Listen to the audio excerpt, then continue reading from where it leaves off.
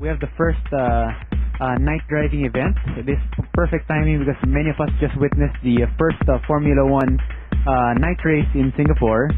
So right now we're here in the Subic International Racetrack. So we wanted to feature Mercedes-Benz technology in terms of night driving safety. So we brought with us the S-Class. We wanted to feature the night view assist. In other words, it's like night vision. You can see in your screen even very far ahead what's crossing the road, even if there's total darkness.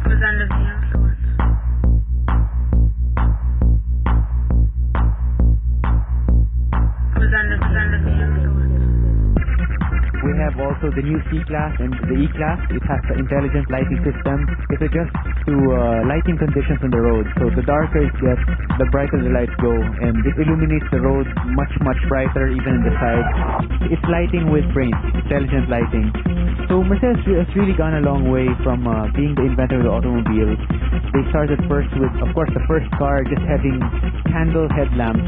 And now decades later, they also started with xenon headlamps and then the bi-xenon, and now today we have the intelligent lighting system and night view assist. So it's really in line with Mercedes' vision for accident-free driving. It's very ambitious, but we can see the development really fast. It's got cornering lights, and it's got the sensor in the steering wheel.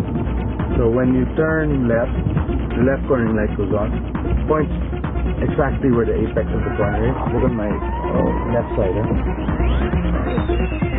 That's one feature. The other one is when you reach 80, the light pitch very slightly upwards and gives you more of a pencil beam, so you can see further away. And then when you brake, it comes down and the white then spreads.